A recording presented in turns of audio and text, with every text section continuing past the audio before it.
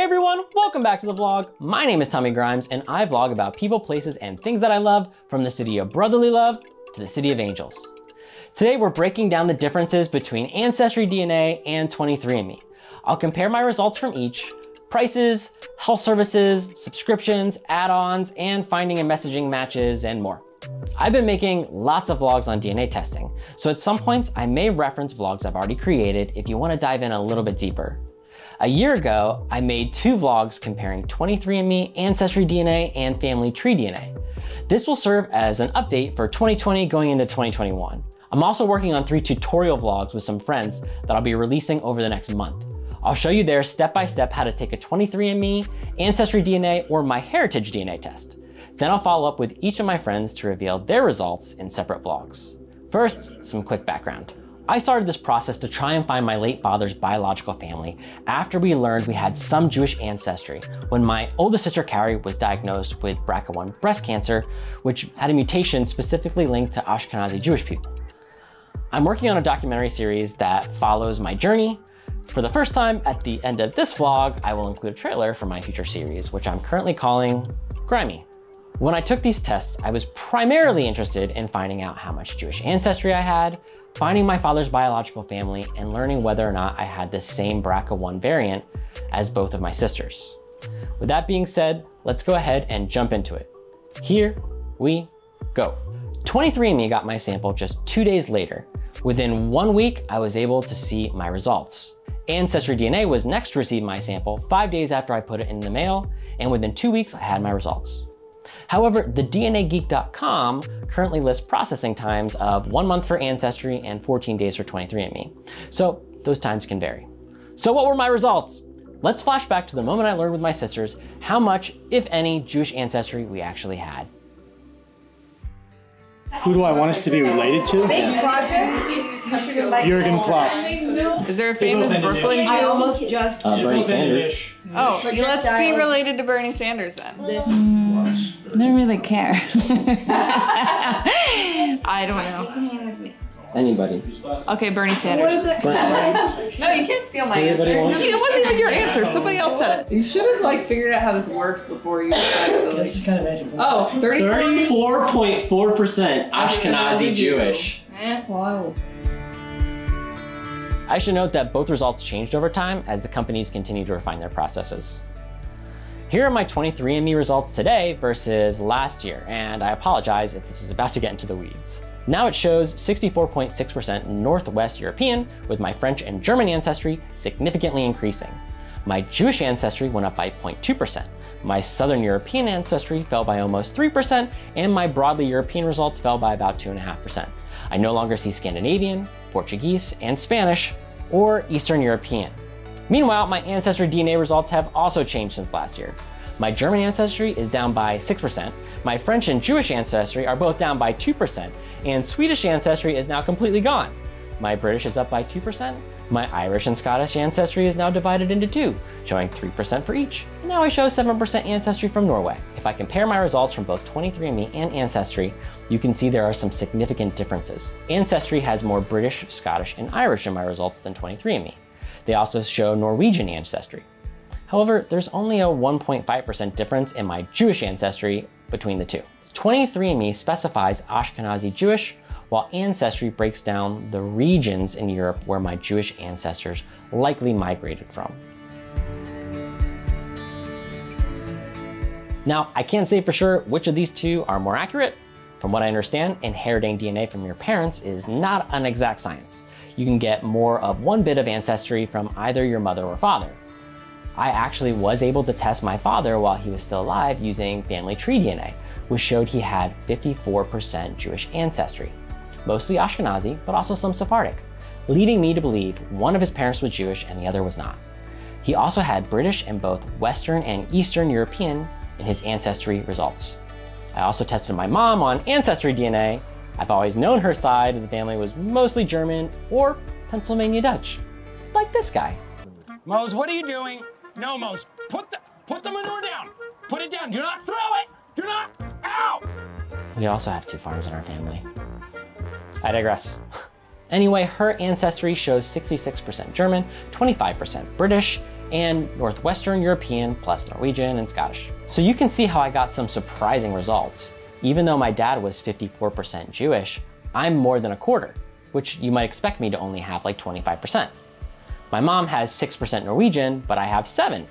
So this isn't perfect, but like I said, you can get more of a certain ancestry than another.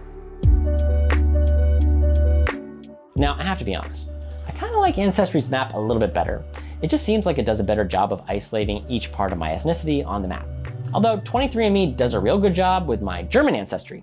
From my research, the first Werkheisers to come to America in the 1700s came from a little town called Werkhausen. Ancestry knows that I'm Pennsylvania Dutch though, and has a little feature about Pennsylvania settlers, which is super cool. It also shows me where some of my relatives are on the map. 23andMe doesn't offer geographic information for my Ashkenazi Jewish ancestry. It does give you a little history on them though. You can also view both of these maps on mobile apps. Now looking at matches, 23andMe came back with 1,500. Over at Ancestry, I gotta dig a little bit deeper, but eventually under my matches and shared DNA, I can see over 1,200 matches that are fourth cousins or closer and over 30,000 distant matches. If your goal in taking these tests is to connect with long lost family, it's worth taking into consideration the size of each company's DNA database. Ancestry has a database of over 18 million people compared to 23andMe's 12 million person database. So to draw from the biggest pool of users, I'd recommend going with Ancestry first, and if you want to increase your chances, then also take 23andMe. If you want, you can go further then, and you can go to places like MyHeritage DNA, Family Tree DNA, and GED Match, where you can upload your results to their databases for a lower price or even for free, which is cheaper than ordering a kit from these companies. I also made a vlog about how to upload your raw DNA to MyHeritage, so you can head over to my channel if you want to check that out. Looking at the results, you'll notice that Ancestry DNA shows your connection in centimorgans and segments. A centimorgan is a unit of genetic measurement. Roughly, each person has 6,800 centimorgans. The amount of centimorgans you share with someone is what they use to estimate your relationship. Ancestry has my mom with 3,436 shared centimorgans, which predicts a parent-child relationship. You can see with each match the estimated possible relationships and how likely each variation is. If you click on a match, you can also see how your ethnicity results compare to theirs. If you have a parent who's taken the test with Ancestry, you can see whether a match is from your maternal or paternal side. Over at 23andMe, your matches are shown in percentage of shared DNA in addition to shared segments, but you need to actually connect with someone to see how many centimorgans you share and more detail. It also gives your estimated relationship. They recently added a family tree feature, which makes a sort of guess of how you may be related to your matches. You can also add information though and correct that. Ancestry has their own family tree service, which is how the company started. It's a subscription though, where you can also search through records to trace back your family line.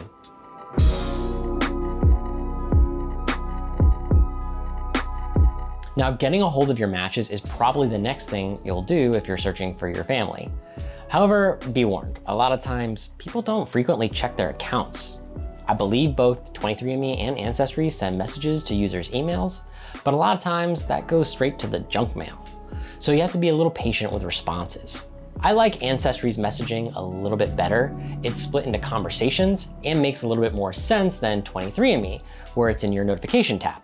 So you get alerts for all sorts of random things that are not people messaging you. It's also in this list format, which is kind of tough to navigate.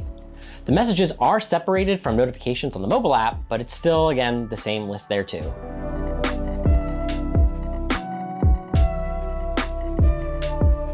Looking at the prices for both companies, if we compare their base options, which are just showing ethnicity and matches, you have both 23andMe and Ancestry DNA kits for $99, but they're constantly going on sale. I have another vlog about when to look for sales and about how much you can expect to save. So check that out if you're looking to find out the best deals, especially heading into the holidays. Usually Ancestry has their base kit on sale for less than 23andMe, who doesn't really put their base option on sale quite as often.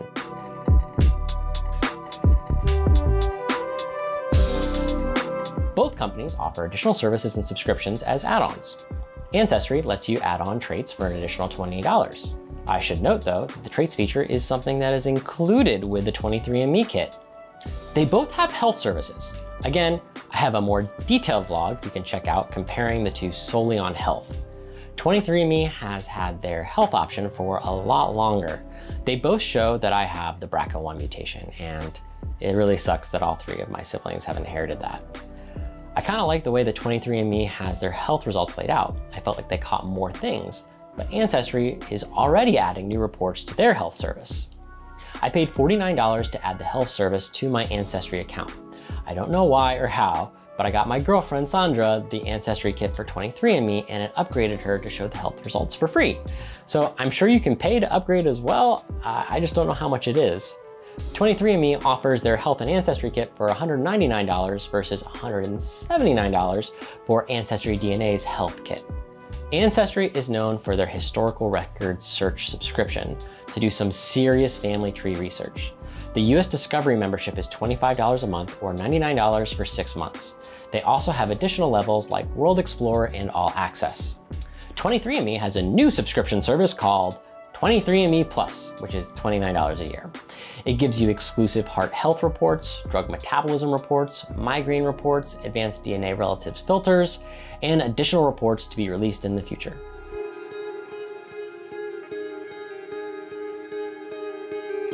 If I had to give a recommendation as to which test to purchase, then I first would want to know what you value most. By price, Ancestry DNA is usually the cheaper option, even though their basic kit is the same price as 23andMe. That's because it's more often on sale. Their health service though is also cheaper. But if you're looking for health results exclusively, I'd probably go with 23andMe because they've been doing it a little bit longer. If you're looking for matches, I'd start with Ancestry DNA and then do 23andMe as well if you want to increase your pool of matches. If you're serious about getting into genealogy and fleshing out your family tree, Ancestry is definitely the way to go. Their subscription services are made for that. If you are looking for the most accurate results, I'm not sure I can say. I like my Ancestry results a little bit better because it seems a little bit more detailed, but that's just my opinion. If you're looking to give it as a gift or you just want to do it for fun, I like the way that 23andMe lays out their website a little bit more, except for their messages, which kind of suck. They also give you traits for free, which is not the case for Ancestry, and that's kind of a fun little option there.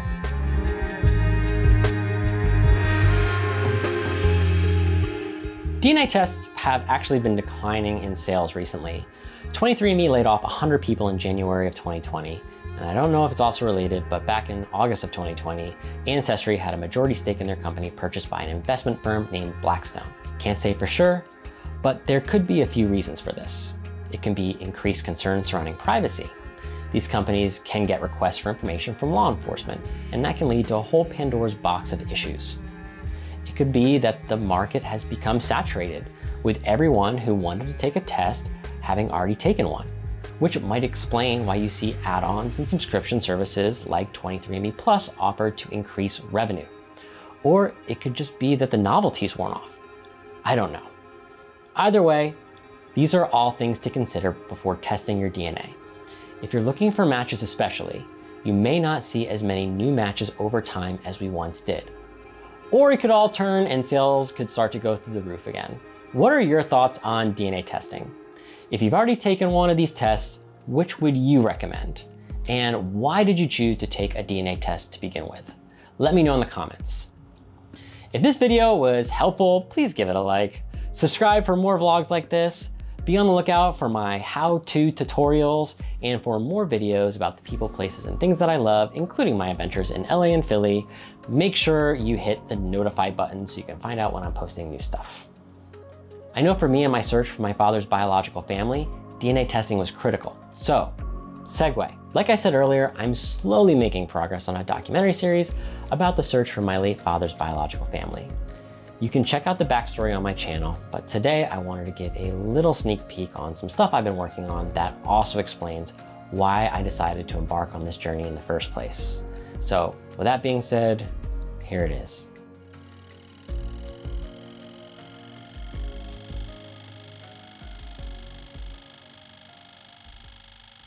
Hey everyone, hello there. Hello everybody, welcome back to the vlog. I'm Tommy Grimes. I'm Tommy, and I vlog about people, places, and things that I love, from the city of brotherly love to the city of angels. And recently, I've been super into DNA testing. I started these tests to find my father's biological family. My dad, James Grimes, was born in Brooklyn in 1954. His birth name was James John Mayers. There was this rumor. His mother had an affair with a merchant marine. He had 3 older siblings at the time of his birth. His mom was 24 and his dad was 30, allegedly. He was adopted by Tom and Lila Grimes. They were the best people. I still miss my grandparents. I'm my grandfather's namesake, and he's my hero. Dad went to Bible school in Philly. He studied in Israel for a year. He loved it there. Israel was his favorite. He met Mom and had 3 kids. Carrie, Stacy, and me, Tommy. James became a pastor. Dad became a church planter. We moved to Nazareth, Pennsylvania. Yes, it's a real place. We started a church called Carpenters. It was our life. It was your father's calling. We were PKs. We were Christians. Evangelicals. Conservatives. I was a bit of a Jesus freak in high school. I am a born-again Christian. Today, I'm still a Christian. I'd say a more socially liberal Christian, and I go to a Reformed church. I'm not a Christian. I suppose that I am agnostic. James was asked to resign from the church in 2008. In 2010, he was diagnosed with early onset dementia. On New Year's 2016, I was diagnosed with breast cancer. It was a specific mutation only found in Ashkenazi Jewish people. Dad would have loved to have known about his Jewish heritage. He never knew because of the dementia. On April 21st, 2020, Dad died from COVID-19. It was a very long, slow goodbye. I'm very sure that today, your dad is in the presence of God in heaven. It's hard to explain why, but I wanted to learn more about our Jewish ancestry, and I wanted to find my father's biological family. So I took 3 DNA tests. Oh, 34.4% Ashkenazi Jewish. This is a story I'm not prepared to tell, but I will nonetheless as it unfolds around me. After leaving the church, I often felt ill-prepared for the bigger world and the challenges ahead. Where could I go to find community, family, love? How could I rebuild from the ruins of my faith and create my own meaning? Will discovering secrets that my father never knew provide me with some sort of insight as to who I am? Why am I so goddamn invested in learning about my Jewish heritage? I've charted a path that's much different than the one my father would have chosen for me.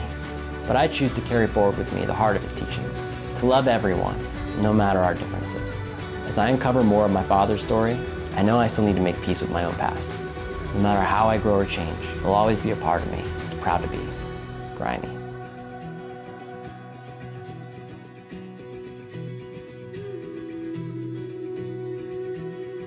Thanks again for watching. I'll see you all again real soon.